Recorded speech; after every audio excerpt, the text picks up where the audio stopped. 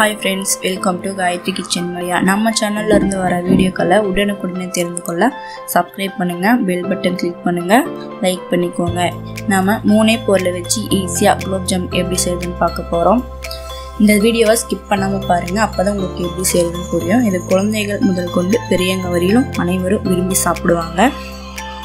இப்போ வாங்க வீடியோக்குள்ள போகலாம். நான் 1 கப் அளவுக்கு சர்க்கரை எடுத்துருக்கேங்க. அதை ஒரு கடாய்க்கு மாற்றிக்கலாங்க. மாற்றிட்டு சர்க்கரை எடுத்த கப்லேயே 1.5 கப் அளவுக்கு தண்ணி எடுத்துருக்கேங்க. அதையும் சேர்த்திக்கலாங்க. சேர்த்தி விட்டுட்டு நல்லா சர்க்கரை கரையிற வரையிலும் கலந்து விட்டுக்கலாங்க. இது கூட 1/4 டீஸ்பூன் அளவு ஏலக்காய் பொடி சேர்த்திக்கலாங்க. நீங்கள் கலருக்கோசரம் குங்குமப்பூ கூட சேர்த்திக்கலாங்க. ஆனால் குங்குமப்பூ வெரி ஆப்ஷனல் தாங்க. பாகை ஒரு 5 நிமிஷம் போல் நல்லா கொதிக்க விடுங்க. கொதிக்க விட்ட வாட்டி நம்ம கையில் எடுத்து பார்த்தோம்னா கையில் பிசு பிசுன்னு பாகு புதவு வரணுங்க. இப்போ பாருங்கள், பாகு ரெடி ஆயிடுச்சுங்க.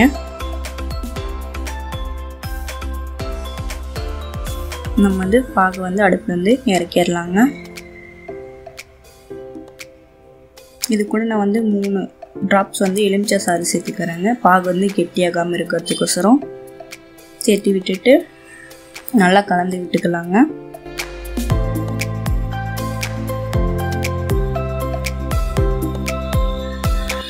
நான் 1 கப் அளவுக்கு ரவை எடுத்துருக்கேங்க. அது ஒரு நான்ஸ்டிக் தவாக்கு மாற்றிக்கலாங்க. வாசம் வர வரையிலும் 1 நிமிஷம் நல்லா வறுத்து எடுத்துக்கலாங்க. ரவை கலர் சேஞ்ச் ஆகக்கூடாதுங்க.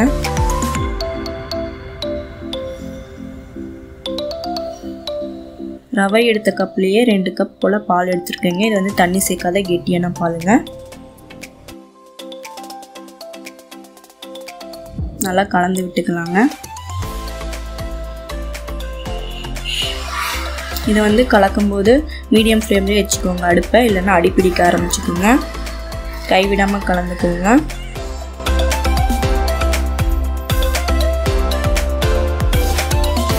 இப்போ ஓரளவுக்கு கெட்டியாக ஆரம்பிச்சுக்கிச்சுங்க.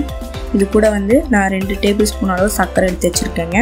அதையும் சேர்த்து நல்லா கலந்து விட்டுக்கலாங்க. ரவை எடுத்த கப்லேயே பால் சர்க்கரை எல்லாத்தையும் எடுத்துருக்கீங்க. நீங்களும் அதே அளவு எடுத்துக்கலாங்க. நான் 2 டேபிள் ஸ்பூன் போல் எண்ணெய் சேர்த்திக்கலாங்க. சேர்த்தி விட்டுட்டு நல்லா கலந்து விட்டுக்கலாங்க. இப்போ பாருங்கள், தவாவில் எதுவுமே ஓட்டலைங்க. நல்லா சப்பாத்தி மாவு பதத்துக்கு நல்லா கெட்டியாகிடுச்சிங்க. இதை ஒரு 5 நிமிஷம் போல் ஆற விட்டுக்கலாங்க. இப்போ ஆறிடுச்சிங்க. இதை ஒரு தட்டுக்கு மாற்றிக்கலாங்க.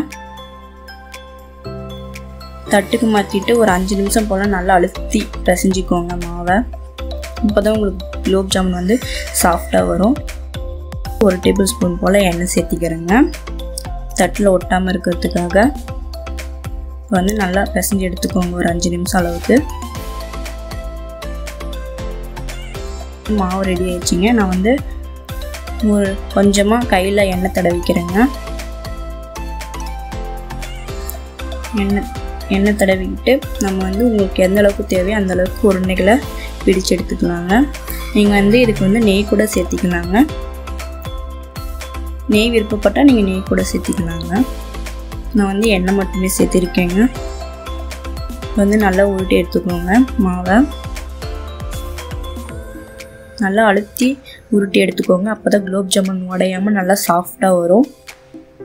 இப்போ பாருங்கள், எல்லாம் ரெடி ஆயிடுச்சிங்க. எல்லாம் ஒரு நெய் பிடிச்சு எடுத்தாச்சுங்க. நம்ம பொரிக்கிறதுக்கு தேவையான அளவு எண்ணெய் சேர்த்திக்கலாங்க. எண்ணெய் காஞ்சிருச்சிங்க. உருண்டை பிடிச்சி வச்சுருக்க குலோப் ஜாமுன் உருண்டைகளை இது கூட சேர்த்திக்கலாங்க. ஒன்றுன்னா போடுங்க, போட்ட உடனே திருப்பி விட்டுருங்க, இல்லைன்னா அடியில் ஒட்ட ஆரம்பிச்சுக்கோங்க. நீங்கள் நான்ஸ்டிக் தவா இருந்துச்சுன்னா நீங்கள் நான்ஸ்டிக் தவாவில் கூட பொரிச்சு எடுத்துக்கலாங்க. இது பொரிக்கும் போது அடுப்பை மீடியம் ஃப்ளேம்லேயே வச்சுக்கோங்க.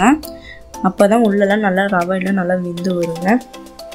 நீங்கள் கோல்டு கலர் வேணுன்னா நீங்கள் கோல்டு கலரில் கூட நீங்கள் பொரிச்சு எடுத்துக்கலாங்க. நான் ப்ரௌன் கலரில் பொரிச்சு எடுக்க போகிறேங்க.